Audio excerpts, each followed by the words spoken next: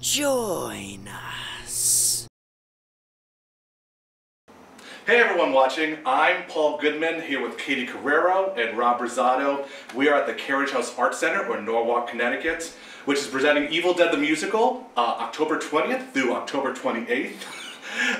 And that's going to be Fridays and Saturdays, and also Thursday, October 26th. All shows are going to be at 8 p.m. Tickets go on sale September 15th. You can find out more at carriagehouseartcenter.org. And so in honor of this cult classic Evil Dead, we're celebrating horror. And we have the director of the show, Katie Carriero, and we have Rob Rosado, a horror movie feature reviewer, who writes at robbyhorror.com. So thanks to both of you for coming along. Thank you for having us. Yeah, so to start off, could each of you talk about why you love horror movies? Let's see, it kind of started when I was a kid, and my cousins were mostly older, throughout the 80s and the early 90s. They were watching films that I later recognized as, Child's Play 2, Freddy 5, Texas Chainsaw 3, all the, Halloween 6 or whatever, and I started catching glimpses of them, but it was with Scream in '96 that really, I didn't know what they were talking about in terms of tropes or cliches. I didn't see enough to really understand what that even meant, but I knew that it made me feel something, and it made me feel exhilarated, and I was scared, and I enjoy being scared for some reason. I'm a big prankster, I'm not going to pull anything today, but I think it's because, other than comedy, it's the only genre of film that a reaction from the audience is mandatory, and that's its really primary goal. But unlike comedy, a bad horror film can still be enjoyable. A bad comedy is torture, but even a bad horror film still has that momentum and that kind of desire to get you to feel something. And I love being scared. Within reason, like in a safe, fun environment. Yeah, I totally agree with that. For me too, when I was young, my dad used to think that we were asleep, and he would put on like a horror film, and I would wake up and start watching them, and it's something that we ended up bonding over. Like, he would recommend me Stephen King books that he was reading, and we'd have sleepovers at my dad's house, and we'd wait for my little sister to go to bed, and we'd like watch the horror movie we rented. And yeah, I just have loved it ever since, and I also love being scared in a fun, safe environment. Yes. Yeah. Roller coasters, books, film. Yeah. Thrill seeker. Yeah, haunted. Do you like haunts? Yeah. Like Halloween yes. stuff? Love it. Oh my God, there's one in Shelton. That's Was that so good. No, that's one. Is it Legends of Fear? Yes. Have you done it? Yeah. The animatronics that they have. Yes. This is not an ad for Shelton, but also Legends of Fear in Shelton. It's so good. There was a nun like on some sort of a springboard. She like launches out again. Like, I was not expecting it. Oh my God. So good. But yeah, check that one out. Yeah, check it out. And also come see Evil Dead. Yes. Yes. But also Before you do that. Speaking of which, I mean, like, Katie, what do you love about Evil Dead? What do I love about Evil Dead? Yeah. I love cheesy, campy horror. I'm a big Sam Raimi fan. Grew up loving Warrior Princess, Girl Power, and Bruce Campbell makes an appearance. But I love the cheesiness of it. This musical is hilarious because it's a perfect homage to Sam Raimi's work, but with that fun musical in Ice on Space twist. So, yeah. Rob, do you love Sam Raimi as much? Let's see. I don't have quite the reverence that a lot of other people do, but it's not by lack of respect. He's an incredible, innovative filmmaker. He did this when he was in his early 20s on a shoestring budget of, what did you say it was, 10K or something like that? Something. And through sheer force of vision and energy and enthusiasm and technique, he turned a very simple plot into an iconic film that Stephen King back in the day was raving about. Filmmakers like Edgar Wright and Tarantino and Eli Roth all have stated, and I'm sure many, many more, have stated that Evil Dead is a primary influence and an inspiration for them. So there's something to it. I love Evil Dead 2 for sure. Army of Darkness I haven't seen in a long time, but I actually really enjoyed the two most recent entries, which were 2013 and then Evil Dead Rise earlier this year, because it took that same kind of unhinged camp factor, and I think they both had an undercurrent of emotion to them. The characters are a little bit more fleshed out, but the Evil Dead, the original, is still one of those you know, it's a classic midnight movie. It doesn't ask much of you, but as soon as you start, you can't turn it off because it's just pummeling you with blood and imagery and swooping cameras and sound effects. And it's really something. The TV show too was good. Ash vs. Evil Dead. Did you watch that? That was incredible too. Oh my god, I loved it. I love revivals like that. Like I love the original Twin Peaks, but the revival where David Lynch got so much more involved in like the actual. Yes. Incredible. Amazing. I also like to add one more thing about Sam Raimi. Yeah. Like I love that he works with the same actors all the time. Like he has, you know, his buddy from high school, Bruce Campbell, but also his brother Ted Raimi and Lucy Lawless. Like he reuses them when appropriate, and I love that. It's just like a nice. He gave us Bruce Campbell. Like he gave us Bruce for Campbell. that alone, we must bow down. Yeah. Have there ever been have you guys ever thought, like, in your spare time, have there other movies that, or I mean, hell, whatever comes to you right now, like, can you think of other movies that would be funny to like musicalize? Have you ever seen Rubber? Yeah, with the tire. Yeah. I have not since it came out in 06. Yeah, same. But that's the first thing that comes to mind was. for some I need reason. to. I need to watch it again. But I remember it just being just I remember very waiting strange. for it to come out with my friends in college, and we're like, we are going to watch this the second it comes out. It's about a tire that goes on a killing spree, so that could be good. Hence the name Seriously, Rubber. yeah. That makes sense. And I think it's played relatively straight, right? I think so. Yeah. I think that's like the brilliance of it. I don't know. I have to think, but. I think that The Shining became an opera. Oh God, I did Recently. not know that. I think it became an opera recently. It premiered like somewhere in the Pacific Northwest or something like that. But I don't think it's made its way over here. But you know, Carriero is also a very infamous musical that I think went through a revision within the past decade or two, and because it was not well received initially, but I think it's come back in a couple of more well-regarded productions. The music's good. It's just, you know, horror and music. It's difficult to reconcile. But with Evil Dead, I've not seen the musical. My understanding is it really embraces the kind of camp, high energy factor, and just kind of. Is it more rock music? How would you describe the score? I would say like 80s hair band Amazing. music for the most part. I think that's what it's trying to. Like in one song, they reference Meatloaf. So kind of like big epic choruses and stuff like that. Yeah, it's a mix between that and then, you know, the opening song's very cheesy. There's kind of like a tango number. There's also a nod to the Time Warp at some point in there. Yeah, if you like Rocky Horror, anyone watching this, Who doesn't? You'll probably like Evil Dead for sure. Like, it's definitely the same like vibe, right? Yeah, I think it's supposed to be like, you know how Stephen King does those like, the books that they touch on one page, but they're considered like sister books. Yeah. This is like the same thing, like they touch on that one line, but it's supposed to be that they're like a little bit sisters, like they're a nod to each other in a way. Obviously, not a nod to each other. Rocky came way before Evil Dead the musical, but there's a clear nod to that whole vibe. I get that. In the writing of the score. And you're doing a splatter zone? Oh yeah. Yes. Blood. We're gonna be giving away ponchos with tickets, so, and little wet wipes. And for the first people that show up, if the kits. So they're on sale. We're gonna have 20 props kits for sale for every performance. I can't tell you what's in them, but it'll be fun. And slightly helpful. We can't give everything away. Yeah, we can't give everything away here. But it'll be $6. There'll be 20 available each night, first come, first serve, and they're just like a little extra bounce of fun to your night. Yeah.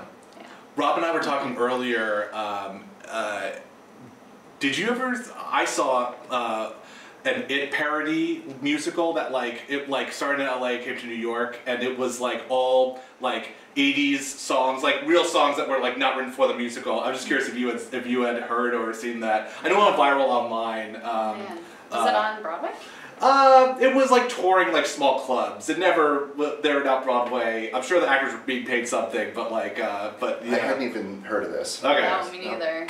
No worries. But I love, I love the original TV series It, but I loved the first It. Not that I didn't love it part 2, Oh, like the yeah. remake. Yeah. Did you like it? Not part 2, No. not so much. No, me neither. Not part Yeah. 2, but Oh, part part 1. one, I yeah. thought was.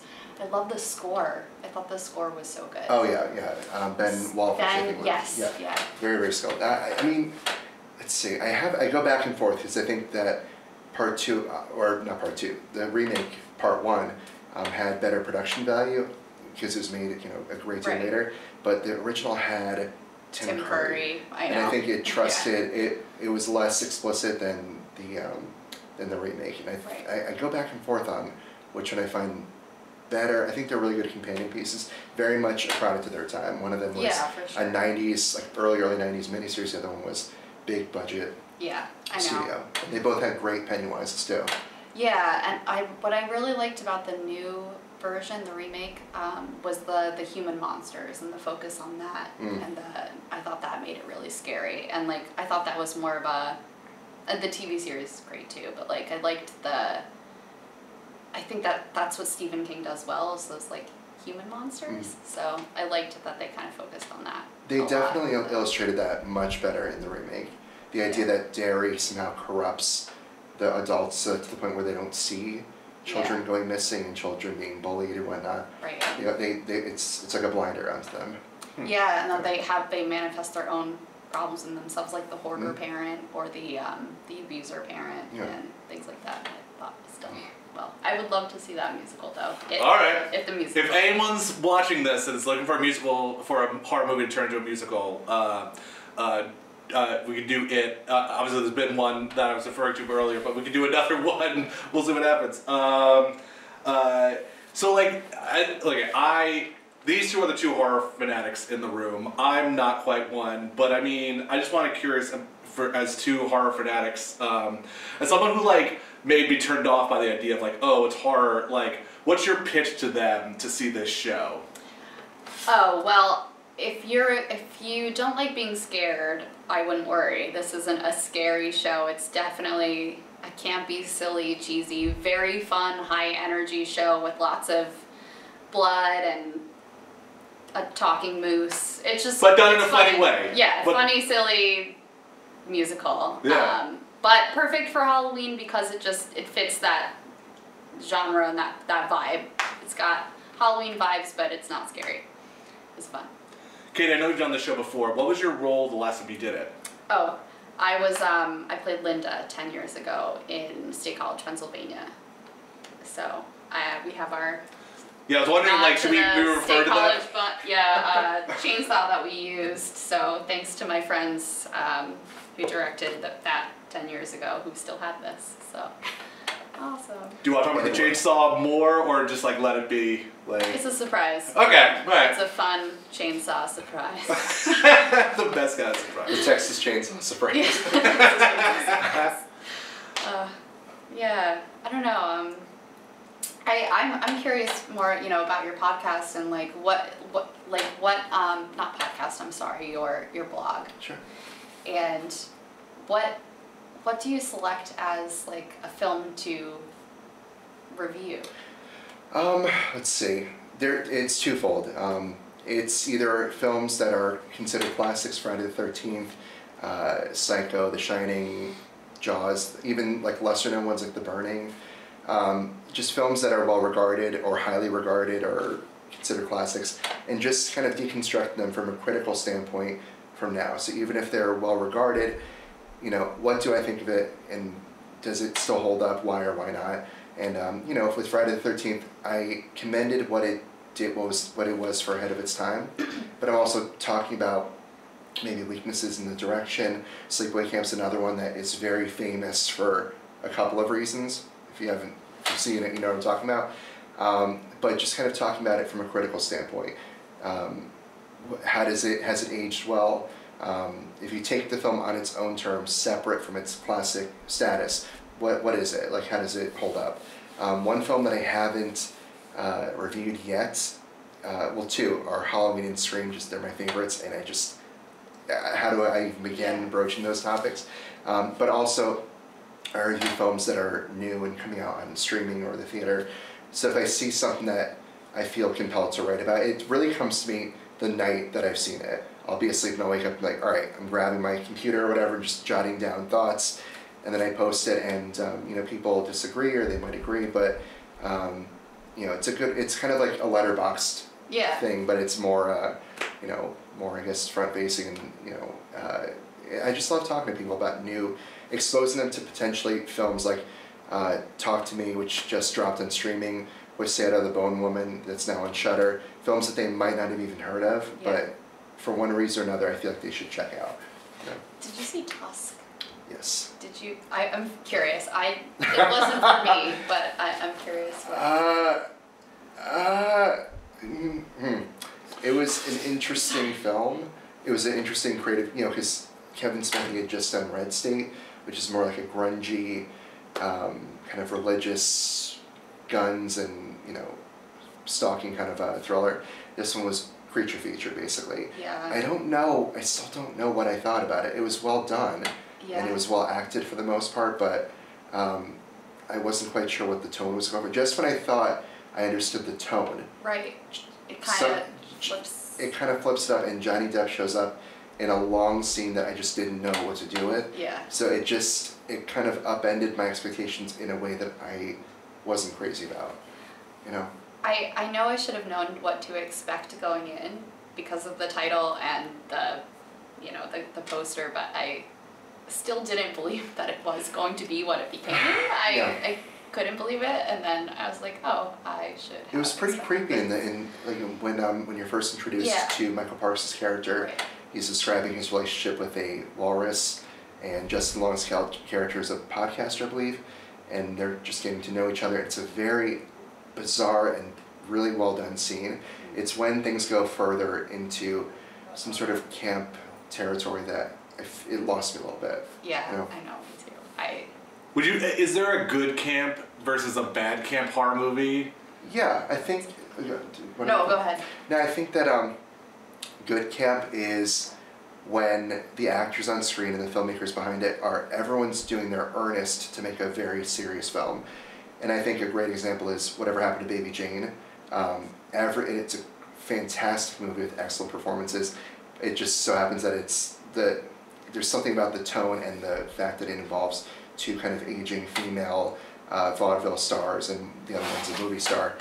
There's something campy about it. It's very intangible, but it's more of a tone, and kind of like Mommy Dearest is arguably good camp, although there's, well, I don't know, how would you define it? No, I think there's different, I think that's a very good description. I think there are some campy films that I think are still enjoyable, even though everyone's in on the joke. Like I said, I love Bride of Chucky, but I love the soundtrack. I think the soundtrack's brilliant. I think Jennifer Tilly's really hot. Mm-hmm. And it's fun. Like, that movie is fun to watch, but at the same time, there are films that become campy just because everyone's fully committed, even though. Yeah. And that can be a whole different genre too. Fully committed, but the script just isn't there. There's this film. Have you heard of this film called A Talking Cat? No. It is. Everyone there is so earnest, and it is the worst script of all time. But it's fun to watch because it's called A Talking Cat. That's really good to say. Have you seen Troll 2?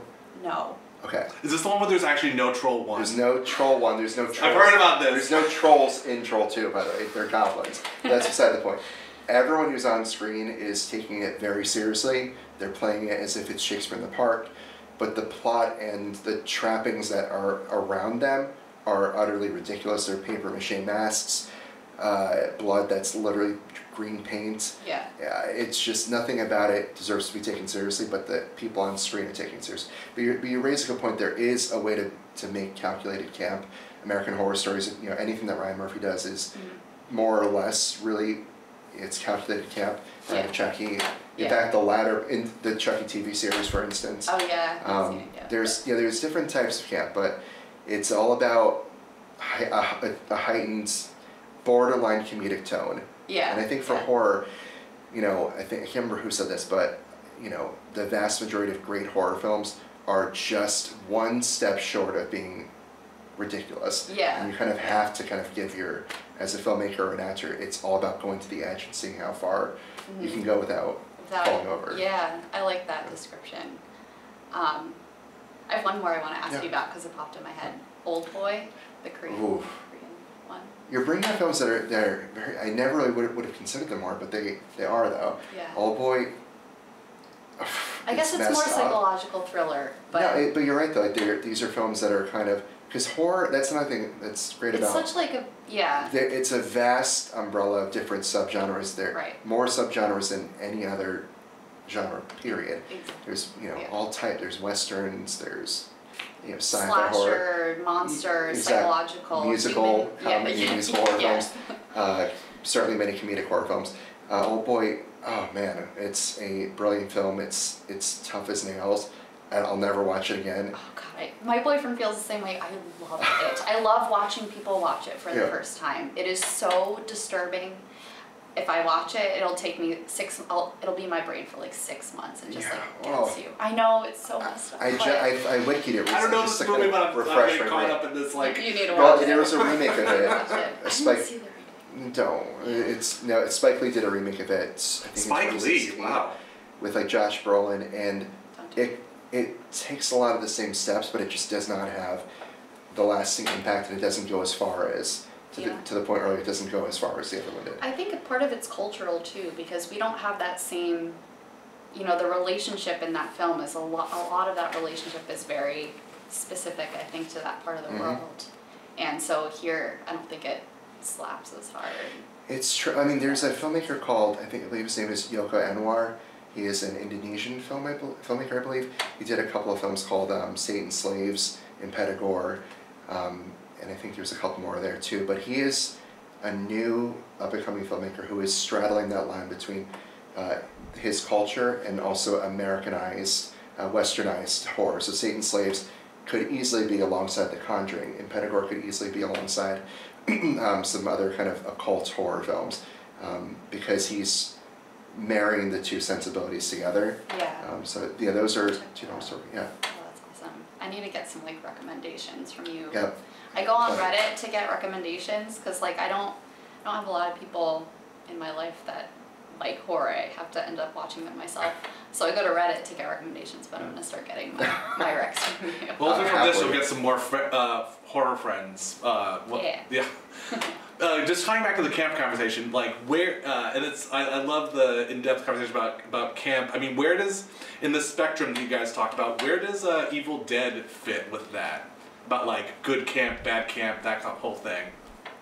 I mean, I would say it falls in that. I think that, especially in the first film. So I think it's an evolving. Evil Dead's very evolving, right? I think that very first film was like sincere acting. Yes. And then it devolves into ridiculousness, especially with Army of Darkness. That's where it becomes that cheesy like. Check on my boomstick kind of cheesy lines that like Ash had to grow as a character into that what people know him as, but in the first film he's really not there. He really doesn't say a lot, like really you said, it's he's very straight-faced, he's very stalwart, he's a strong male lead, but he is not the kind of one-liner dropping kind of David Caruso level of sunglasses and says something before he blows away a demon. We're not there yet. That's like Evil Dead 2, but especially Army of Darkness, and then more to the point, Ash vs. Evil Dead. Yes. That's where it's like, now we know what this is, and like we know what the people like, and groovy and all that. Give me some sugar baby. Kind of stuff. I'm gonna get some. So. all those iconic lines.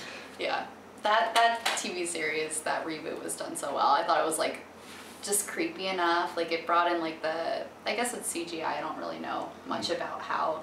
They're probably CGI. But, it was in one episode. That's probably CGI. Like I love. That's what I love about The Exorcist. Actually, like I normally don't love CGI. Like The Exorcist still scares me because those old style effects like really freaked me out. But I did love Ash vs. Evil Dead because I thought they did it really well. Like they kind of hit the balance of not too much, but creepier than the original. I think that's how we have to do it nowadays. You had mentioned before The Thing, which is John Carpenter's The Thing, which is a masterpiece of practical effects, as is The Exorcist. They're both very forward-thinking, and they still, especially The Thing, they hold up brilliantly. Like the thing, I still can't see strings or anything like that. But you know, they did a prequel to the thing, which it was in 2011. It wasn't, you know, it left theaters pretty quickly for a reason. But the problem was they filmed all of it practically and then painted over it with CGI. And so what we were left with was a film that, you know, aged badly within a month. You know, but if they just stuck to their guns and did practical, maybe some accent of CGI to kind of make it, to kind of fill out the visuals, it might have fared better. Yeah. You know, you can't compete with the original unless you're going to do the same kind of innovative effects. Yeah, agreed. Yeah, I mean, what's great about, you know, the thing too is, again, tying back to not necessarily the monster or anything that you see, because you don't, but the relationships and the people turning on each other and that whole dynamic. And they have nowhere to go. Right. Ugh, so good. Oh, brilliant film. Yeah. Speaking of which, we were talking about, you know, what would you say are some of your favorite horror films? To you. Oh, me. Yeah. Me. Okay. Oh yeah. So I do love The Exorcist because director's uncut version, because I think it was the first movie that really like shook me as a kid, and that I like snuck away to watch because I knew it wasn't allowed to. So I just have an affinity for it. But also, it's just, there's so much depth behind it. You can look and see like, oh, it's just this girl whose head turns around, but there's like a real story there behind the horror, and I love that. Different levels, religion, and all of that. And I love, it's really hard to choose your favorite horror movies. I would say that's number one. I love Bride of Chucky just because it's cheesy, and I love Asian horror because I think they do it so well, and those are the movies that really scare me, like Tale of Two Sisters, which we had kind of talked about earlier. And you said you've seen that one, right? Oh yeah. Yeah. That's a great movie. I think even The Ring, the original Ring, Japan does those films so well. I think Korea does those films so well. They really get the psychological aspect of stuff, and I feel like a lot of movies here maybe skim over that or miss it. Yeah, they don't trust the audience's patience or intelligence, I think. Yeah. But the best ones do, but by Asian, that's just their sensibility when it comes to filmmaking. They really take their time, and they don't give you all the answers. Right. They don't fill in every blank for you. Yeah, that's probably the biggest difference between like Eastern filmmaking and West. We have to give the audience everything because we dumb it down to the lowest common denominator a lot of the time. That's true. And when you over-explain what's scary, right, you've shined a light on it, and it's no longer yeah, terrifying anymore. If you leave just enough for your mind to fill it in, that's what keeps you up at night. It's those things where you're just like, oh my god, twists that occur to you later on, or just visuals that sneak up on you on like the third rewatch, like, oh my god, I never noticed that person in the background. Right. That kind of thing. I know, or even with Burning, or The Burning, I can't remember the English Burning.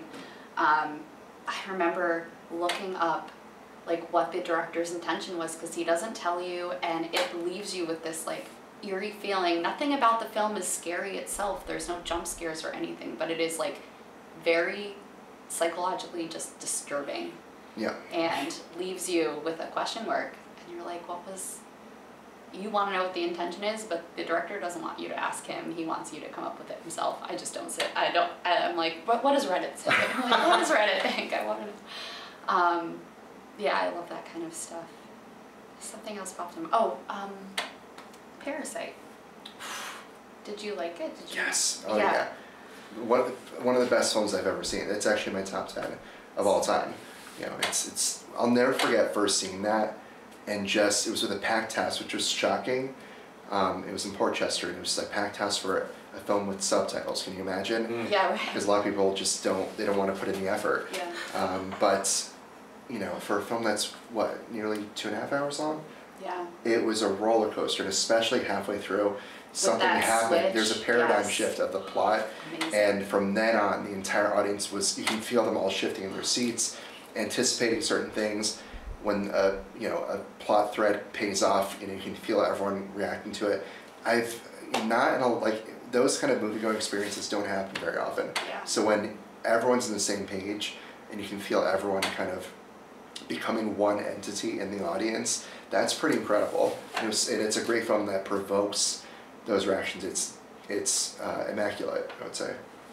That director did such a good job because he knew exactly how to tell that story, not just to a Korean audience. I lived in Korea for like 8 years. Oh my God. But also to tell it to an audience that might not get the cultural aspect of every cultural piece of the film, and he made it just broad enough that like we could understand it here, and it became our Oscar winning film of the year, right? Yeah. Deserved. Yes, easily. No other film was even came close that year.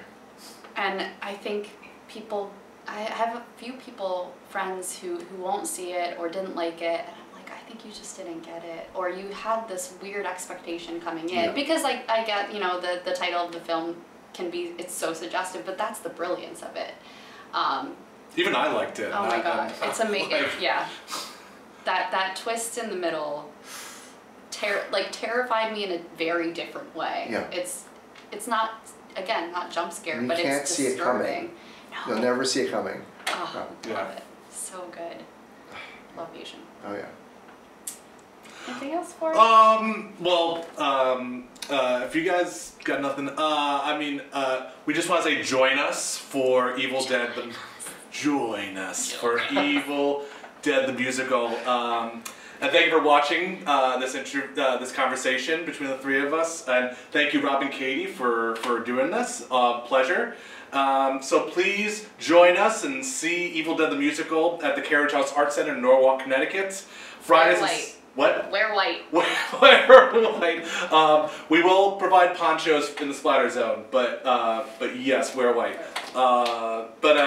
Anyway, so that's Evil Dead the Musical.